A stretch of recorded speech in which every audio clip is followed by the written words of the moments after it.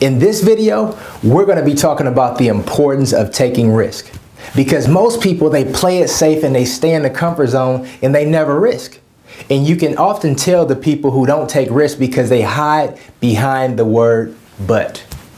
I want to do this, but. I want to do that, but. I thought about doing this, but. Never let but keep you in the stands and from participating in your own life. Instead, pursue and participate in the passion and purpose that only you can bring to pass. Because when it comes to your freedom, the only way that we can, any of us can become free is really taking risk. And we have to get over the word but and pursue some of those things that are unknown. Here's the reality about life. Most people, they die at age 21, but they're not buried until they're age 65 or higher. Why? Because they stop taking risk. They live in the comfort zone, they just exist, and pretty much they're dead because they're no longer taking risk.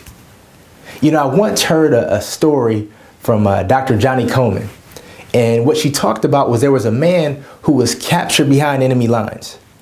And the captain told the man that at 6 a.m. the next morning, that he was either going to be killed by the firing squad or he had the option to go through this door over here. The man thought about it and he asked the captain, "What's behind the door?" The captain responded, "We don't know and we can't tell you. The only thing that we can tell you is that there's unknown horrors." So the man thought about it. 6 a.m. the next morning, the man selected to be shot by the firing squad.